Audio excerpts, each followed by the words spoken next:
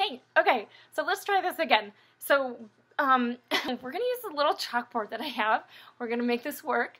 So anyways, most of the area problems that I've already shown my students, we haven't done a lot of area at all yet. So parents, if you're watching, that's probably why they're like, I don't know how to do this problem. That's totally fine.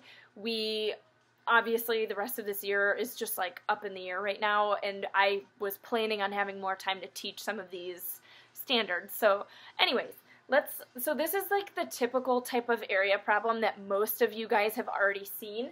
It usually looks something like this. So it's typically, we're only really looking at rectangles so far, just because that's the most basic.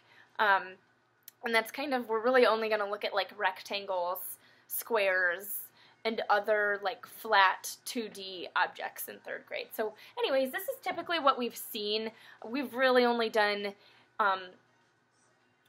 rectangles so far, and they usually already have squares drawn into them. So that makes it a lot easier. So most of our problems, like I've said, it'll usually say like length, width, and then it'll ask for area. Okay, and that looks backwards to you guys. This says area, just so you know. But anyways, so the easiest way to do it, just remember, you guys, the width is usually this side right here. It's usually, it's going to be these two, the left and right sides. Typically, that's going to be your width. And then the length is going to be your sides that are up and down. That's an easy way to remember it. Sometimes the width will be taller or like longer than your length. Not a big deal. So for an area problem like this, I just showed my class, it's super easy because area, the definition of area is just like the inside surface area of an object. So like in this case, how many squares are inside? But to put it into smaller steps, to break it down and to help you with these harder problems that I'm about to show you after this, figure out your width first, which is just 1, 2, because it's made up of 2 units. We call these little blocks, we call those squares units. So there's 2 units for width. It's a 2. Looks like a 6 from here, but I promise it's a 2. And then my length, you're going to count one of the sides, so either your up side or your underneath side. That's not like a proper terminology, I guess, but there's 1, 2, 3 squares for your length. So to figure out your area, you are going to take your width times your length. So you're going to take 2 times 3. And again, I know that looks funny to you guys. It's a 2 and a 3. And so I've told my class, if you know how to multiply, you know how to find area. So then your answer, or A for area, is going to be 6. Okay? Pretty simple. This is what I've already shown them, so that shouldn't be anything crazy. But to go from that to the problems that I put on the packet is a huge jump. And I knew it was going to be that way. I really just did that because I know that these things are going to show up on like state testing, and I know that a lot of the students do have mom and dad or whoever it is that they live with at home to help them during this time, and they also have like resources like the internet. So it's not anything, I didn't think it was anything like too crazy to send home. But anyways, what we are seeing in homework are shapes that look like this. And it makes it look kind of crazy. So shapes like this, and they actually are giving a lot of these shapes. They're giving a lot of these shapes like actual units. So those of you who don't know what like a unit is, it's really just like a way that you measure things and then you label. So like this is in inches. So 3 inches, we got 4 inches, 7, and this is 12. So this is really the type of problem. Sorry, I know these numbers look backwards. I don't really know how to fix that aside from like using my phone to record, which we'll just see how this one goes. If it's really difficult to view this, then I'll have to retake it and like use my phone instead. But for the most part, this is a 10. This whole side right here is 12. This whole side is 10. This little side is 7. We have 4, 3, and 8. So again, there's no squares. There's no like unit squares in this shape. So it's going to make it, I'm sure the students are kind of like, Misty, what on earth are you giving us? This is so hard. This is what you do with this problem. Make this shape. Do you see how there's almost like a little chunk missing from it to make this like not a full rectangle? Just pretend that it is a real rectangle. Okay, so draw like dotted lines or whatever it is that you want to use. So pretend that this is actually a full shape, right? Like pretend it's a whole rectangle. Okay, so this is where we're I'm just gonna start it one step at a time. So if this side is 12, we know that in a rectangle, if this side, so look, if we have a basic rectangle, we'll just go over quick basics of rectangles. These two sides, whatever length or whatever width this is going to be, let's say this is 2, we know that this side is going to be exactly the same. These parallel sides, they're going to equal the same exact number. So even if this side wasn't labeled and someone said, okay, wait, but how long is this side? You would say, oh, it's 2. I know it's 2 because these two are exactly the same. And the same goes with this longer side. If this is 4, this is also going to be 4. Okay, so for area, again, you're going to take width times length. So that's just a quick thing that you'll need to know, that if sides are parallel, they are going to be equal when it comes to rectangles. Okay, so look, here we go. If we have this side, just like the example I just had, if this side that I have in yellow is 12, regardless of this number here, we know that this side is also going to be 12. So if I redrew this whole shape, and this was 12, this is also going to be 12. Okay, with me so far? I hope you are.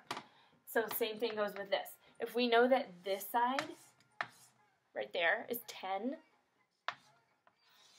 then we also know that this side is going to be 10, or this side.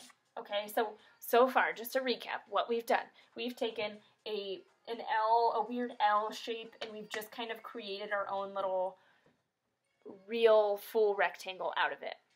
I just redrew it here without this little chunk missing. Okay, so first thing we're going to do, we're going to find the area of this shape. And I'm just going to put it on the inside area.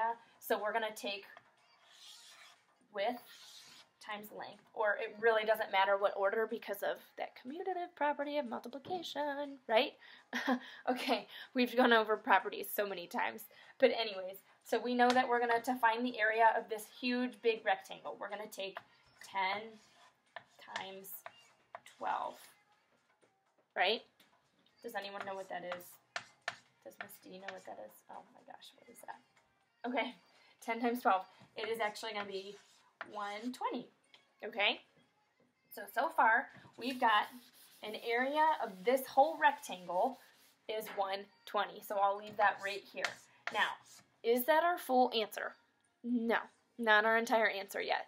So our next thing that we have to do, we have to look at just this little baby shape right here. So basically, what we're doing here, we found the area of this whole rectangle. We made it into a full rectangle to make finding the area easier.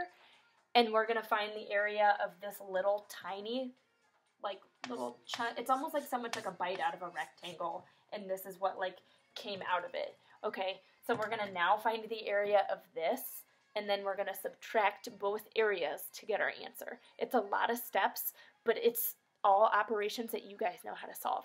So multiplication and subtraction. It's just calling it something different. It's calling it area. So we're going to take, so that's when these little numbers here come into importance, I guess. So I'm going to redraw this little rectangle over here. It's not exactly perfect, but this is this. Okay, I just redrew it to make it easier. So this side right here, we know, is it this side? Yeah. Oh, I'm sorry. this side right here is 4. So right there is 4. We know that side's going to be 4.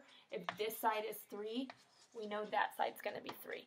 So do you see what I did? I literally just used what they gave me to figure out the sides. Okay, so now find the area of, why do I keep doing that? I don't know why I keep making my A's like that. It's very strange.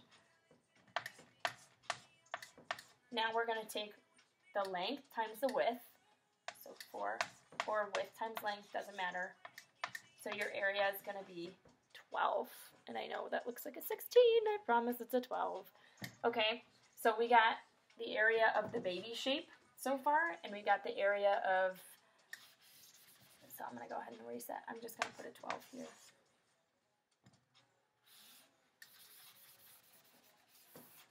So again, we have the area of the big rectangle, and then we have the area of this little baby rectangle.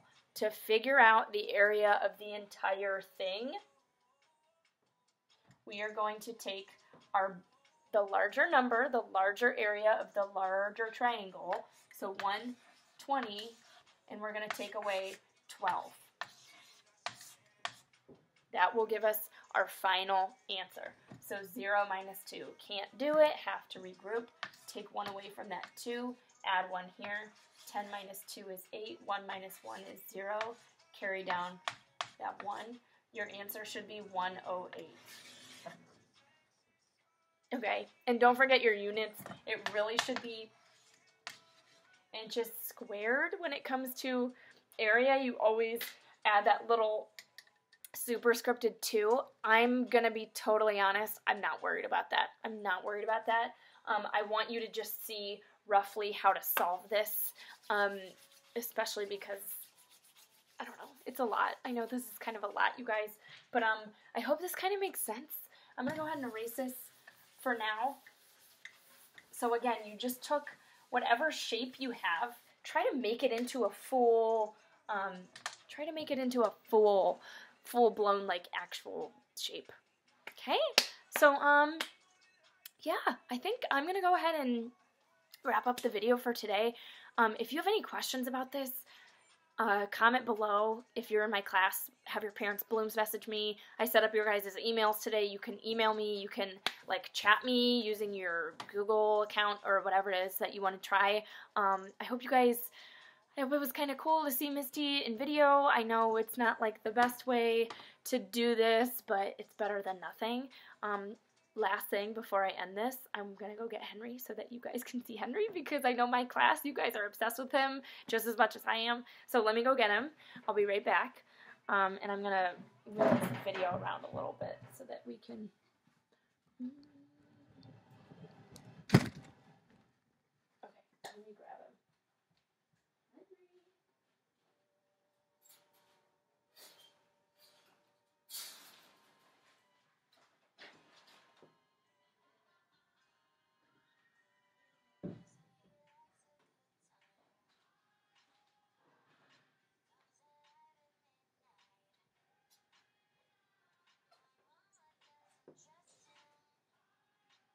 There he is. So say hi, Henry. Hi. So this is my little rabbit. This is Henry. He's really cute. He's kind of nervous. He doesn't like being on camera, I guess.